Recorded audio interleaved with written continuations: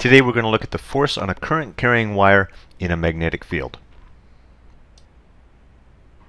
In a sense, we've already studied the force on a current carrying wire in a B field, because we were just talking about if we have charges, say positive charges, and we send them into a magnetic field. So here we've got a north pole and we've got a south pole. And of course there'd be a magnetic field coming across from the north pole to the south pole. That's the direction of our B field. And we said we could use our hand rule to figure out what the direction of the force on that charge would be. So we point our fingers in the direction of the velocity. We point our palm in the direction of the magnetic field. So our palm should be facing this south magnet over here. And because it's positive charge, we use our right hand. That will make our thumb point in this direction. That would be the direction of the force. So there'd be an upward force on our positive charge. Now of course a current is just a whole bunch of positive charges moving along. So we'd have lots of positive charges moving in that current carrying wire. Now of course the positive charges don't really move. It's really the electrons moving in the opposite direction. But for practical purposes it's perfectly valid to imagine positive charges flowing in the direction opposite to that the electrons flow. And our force is going to be exactly the same. We're going to use exactly the same hand rule and we'll get an upward force on the wire. I'm about to show you a clip. It's from James Dan's YouTube channel where he's showing the deflection of a current carrying wire in a magnetic field. He has this humongous magnet here. There's the north end, there's the south end. So we're going to get a magnetic field going up this way. The red here is the positive side of the battery. Here's the negative side of the battery. So our current is going to go from positive to negative. And what I'd like you to do now, before I show you the clip, is predict what direction that wire is going to deflect once the clips here are connected and the current flows through the wire. So pause your video, make your prediction, and then we'll see what happens.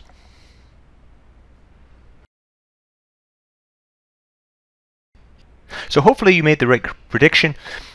Now using the hand rule that I usually use, that would mean you've got your fingers pointing in the direction of the current. You get your hand orientated, and it's got to be your right hand, such that the magnetic field is pointing upwards with the palm. And if you do that, then your thumb will point into the page with the force.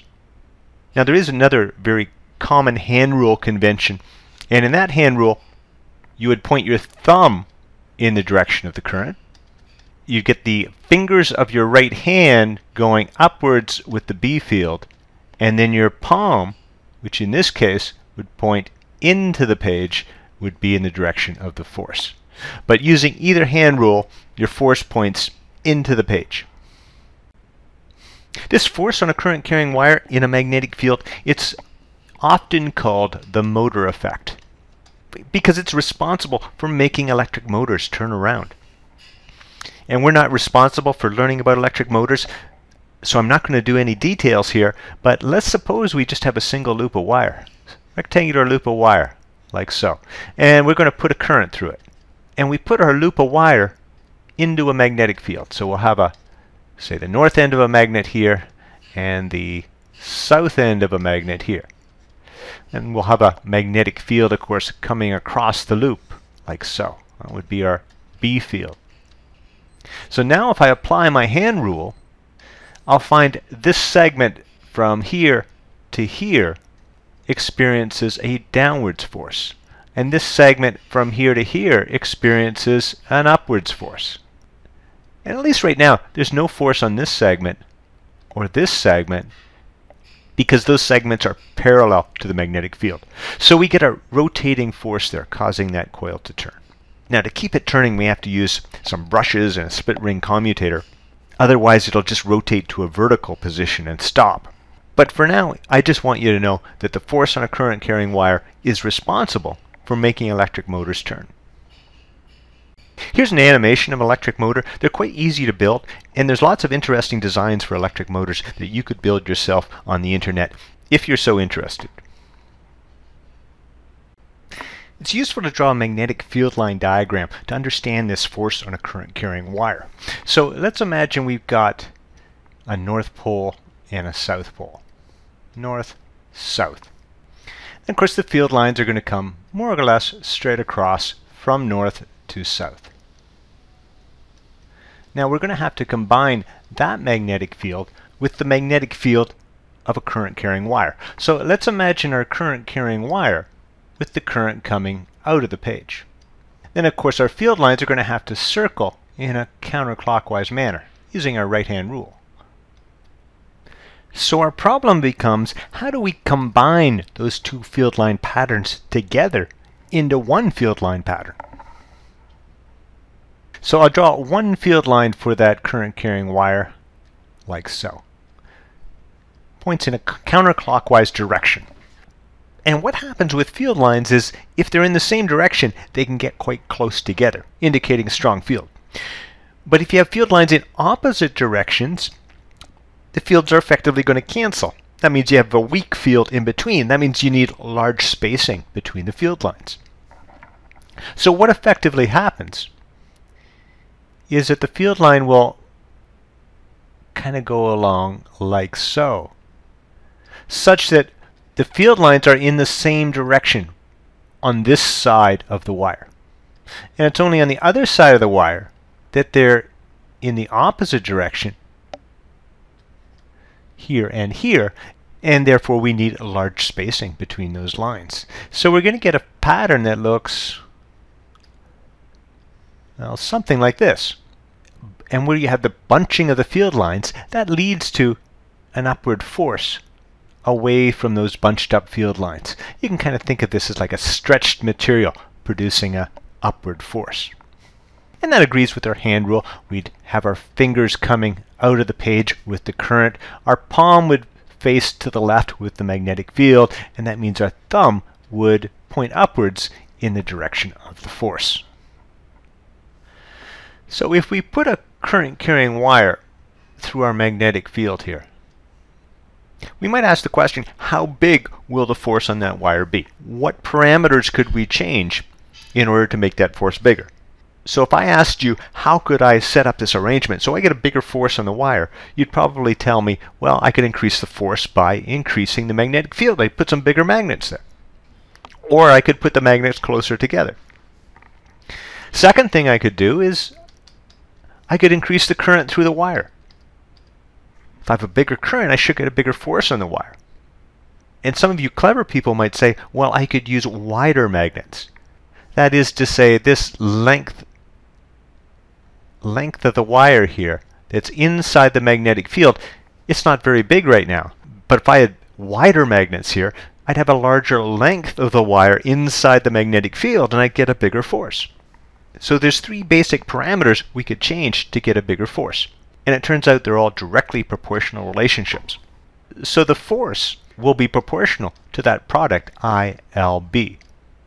And if we use SI units, then our proportionality constant is just 1. So our force in newtons will actually be equal to the current in amps times the length of the wire inside the magnetic field in meters times the magnetic field in Teslas. But there's one other thing that we have to consider. And that's that here our current carrying wire is perpendicular to the magnetic field. But what if it weren't perpendicular to the magnetic field? Well, of course, we're going to have to make a modification. It's a simple modification. Some of you can probably already guess it. I'm going to do it in just a moment. But for right now, I just want to indicate that this equation only applies if the direction of the B field is perpendicular to the direction of the current.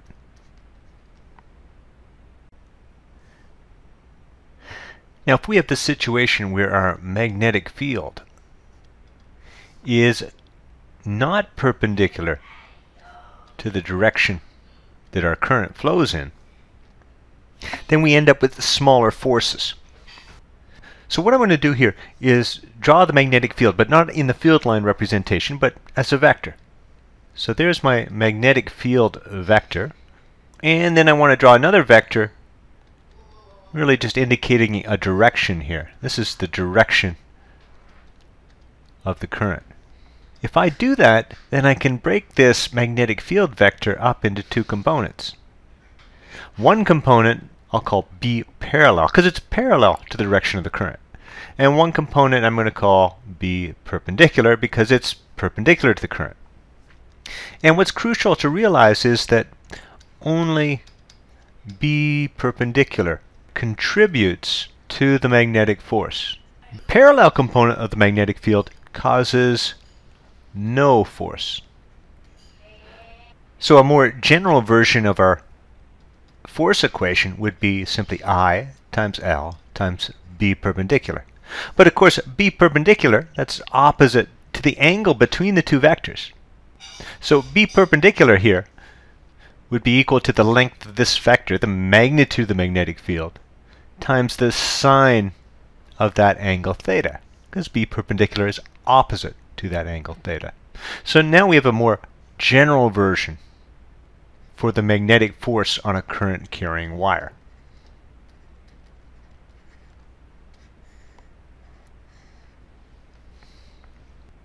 Now our hand rule for the direction of the force still works even if I and B are not perpendicular. So here's my right hand. Fingers, thumb, and I've got the palm coming out of the page. So the fingers point in the direction of the current, B is in the direction of the palm, and the force is in the direction of the thumb. But what's kind of essential to establish here is that there is a plane formed between I and B. So if I curl my fingers from I to B, I create a plane. That would be a plane kind of going into the page like so. And the force vector is always perpendicular to that plane. So if we want to talk about a situation where I and B are not perpendicular, well, we could simply start our I vector in this direction with the fingers somewhat curled. And you just curl your fingers down until you're in the direction of the palm. The force, though, is still in the same direction. So I and B really just establish a plane, and the force is always perpendicular to that plane. Now, if you're more accustomed to the other hand rule, then, well, here's the fingers, the thumb, and we'd have the palm coming out of the page. But this time we point our thumb in the direction of the current, and our fingers point in the direction of the B field. And now we can rotate our thumb towards B. So that gives us a plane, and the plane would be the plane of the screen right now. Perpendicular to that plane would be the direction of the force.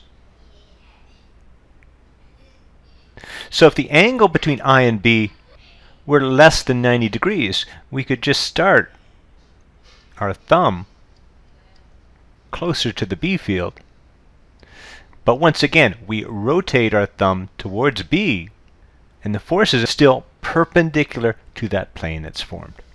So in general, we can write that the force is always perpendicular to the plane formed by the direction of the current and the magnetic field.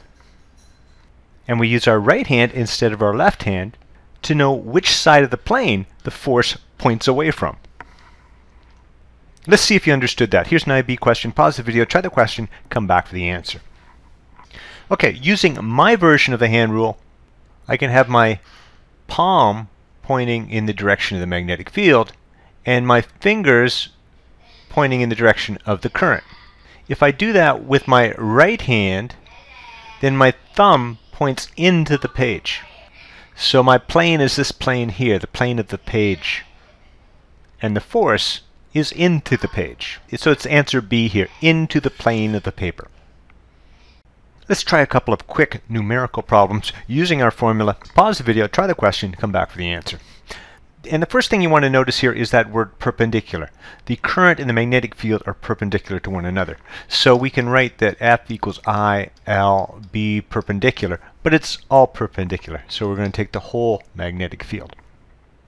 Our current was 30 amperes, the length of wire was 100 meters, and the field of the Earth, 0.5 times 10 to the minus 5 Teslas. Multiply that out. Small force, just 0.015 newtons.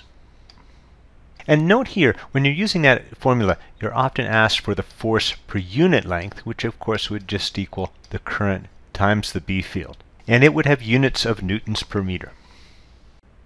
Here's the second example. Pause the video, try the question, come back for the answer. So we're looking for the force on the wire given by ILB sine theta. So it's only the component of B in the direction of the current that contributes a force. So if we draw a magnetic field vector, it would only be this component that would contribute to any force. And that's the component opposite the angle. And that's why we get the sine theta. So let's plug in our values. We've got 30 amps for the current. Our length is 12 centimeters. Make sure you use SI units, 0.12 meters. Magnetic field, 0.90 Teslas, and it's the sine of 60 degrees. Work that out, you should get 2.8 newtons as the size of the magnetic force. Another IB question. Pause the video, try the question, come back for the answer. Notice first of all here that the angle that they've given us isn't quite what we're used to. The angle that we really want is the angle between the current and the B field. So it's really this angle here. But you can see these are opposite angles. They're the same angle. So when we write force is equal to ILB sine theta, it's the same angle theta that we're used to. Now we're going to be asked for the magnetic field strength, so let's rearrange that. B will be equal to the force divided by IL sine theta. And then we want to notice here that in our equation we've got force over length. And the force per unit length is what they're calling P. And that means B, the magnetic field strength, will be equal to this P divided by I sine theta. Correct answer is C. What I want to look at now is the force between two current carrying wires. And though it's not officially part of the IB syllabus, we have all the tools to reason it out. And I think this reasoning certainly could be part of an IB question. So let's start by imagining a single wire with a current going up the page. We'll say it's wire 1, so it's got a current I1. And we'd use our right-hand rule to tell us the direction of the magnetic field lines circling around that wire. So if we pick a point in the page here, say over here, then the magnetic field would be going into the page at that point. I'm going to call that B1. So that's the magnetic field at a distance d from the current carrying wire. And we know how big B1 will be, because B1 has to be equal to mu 0 I1 divided by that distance d. So what we're going to do now is create a second wire. And we're going to have that second wire be placed at a distance d away from the first wire. So here's our second wire. We'll give it a length here of L. And we'll give it a current here of I2. So that second wire is now in a magnetic field. And it's perpendicular to that magnetic field. So we can talk about the force on that wire 2. It's going to equal the current in the wire, that's I2, times the length of the wire, that's L, times the magnetic field that it finds itself in, and that's going to be B1. It finds itself in that magnetic field B1. And of course the sine theta will be equal to 1 because we have a 90-degree angle between I and B. So now let's substitute B1 into this expression. If we do that, we're going to get I2.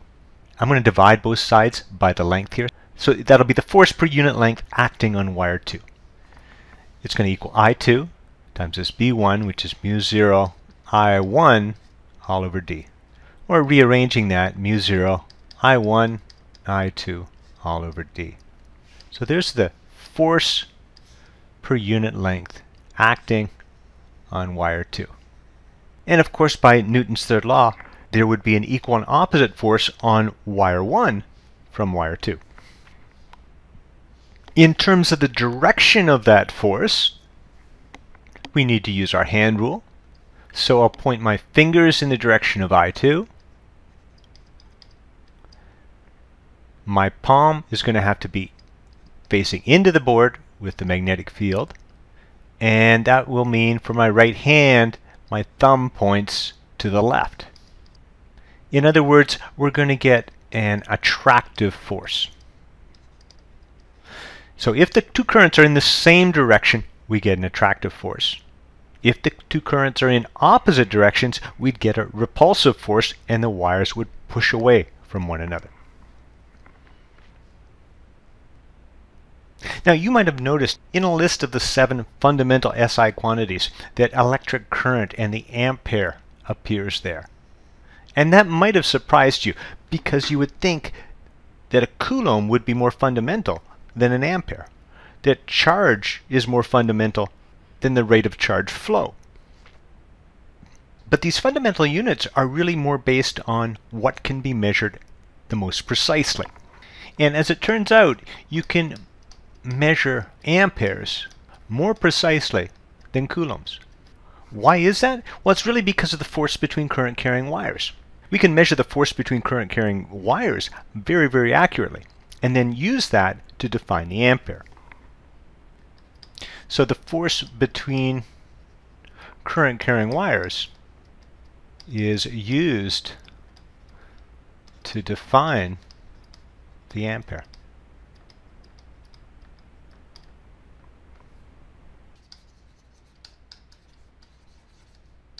And that's all for today, folks. Thank you very much.